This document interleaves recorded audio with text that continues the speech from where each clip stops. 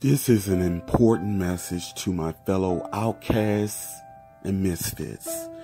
Let me be very specific as to who qualifies or who falls under the umbrella of such.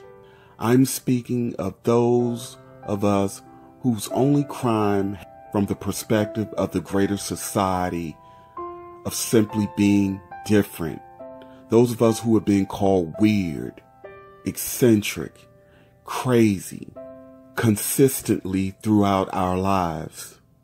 I'm speaking of those who are unwavering and uncompromising when it comes to truth, your constitution, and your authentic mode of expression.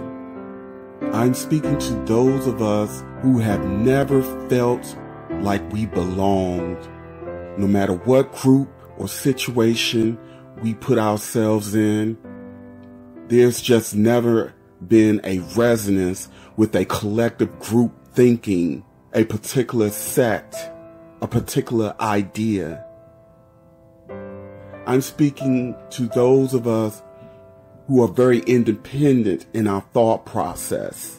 I'm speaking to those of us who show that you do not have a price and therefore you cannot be bought. You cannot be shamed. You cannot be ridiculed. You cannot be bullied to dim your light in the presence of the others. I'm speaking to those of us who, no matter how hard we work and how much we give and how much we do, somehow it never gets the same consideration, love, respect as those who are seen as or considered as normal. I'm speaking to those of us who dare to be the impossible. I come to remind you that collectively you are among those who vibrate Christ-level consciousness by default. You are among those who have come here to be the true movers and shakers and the ultimate planters of change. And therefore, you are receiving incredible resistance. You are being attacked. You are being severely rejected and even mocked. But no matter how much the opposition heaps on you or us, due to having a collective calibration level of 1,000, we are now more unwavering than ever, vibrationally, mentally, and psychologically. You are among those who did not have to be here at this time. You were very clear on what it is that you came to Earth to do.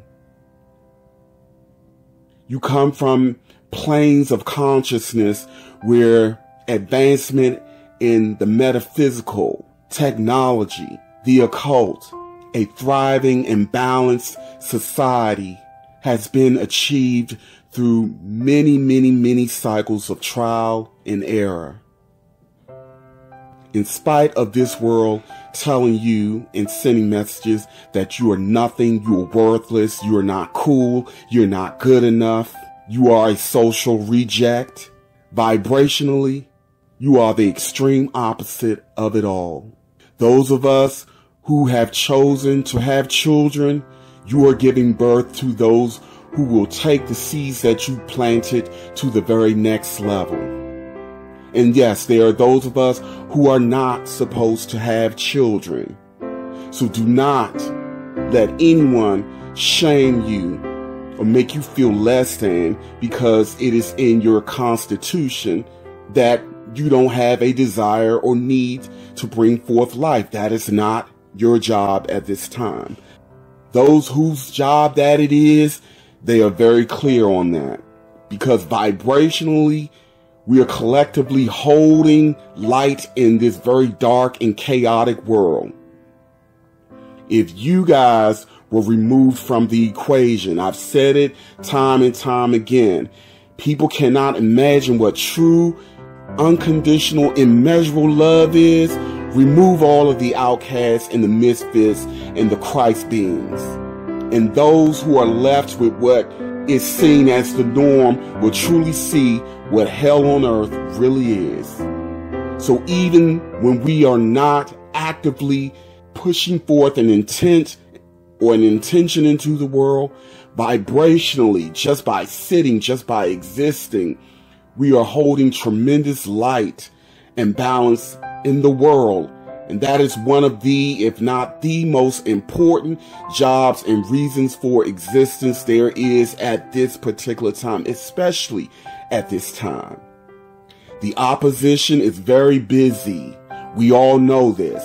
And I feel, my brothers and sisters, I feel your pain. And I'm speaking to you no matter what your shade and where you are in the world. Because beyond these physical bodies is who and what we truly are.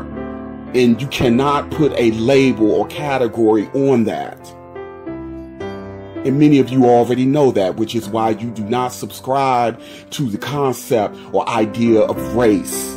Let this message be a reboot and catalyst, because many of us are feeling very stressed, very uneasy, and even having doubts. But I'm here to tell you with 100% confidence that is only in your mind. In the greater picture, we are winning. Let me rephrase that.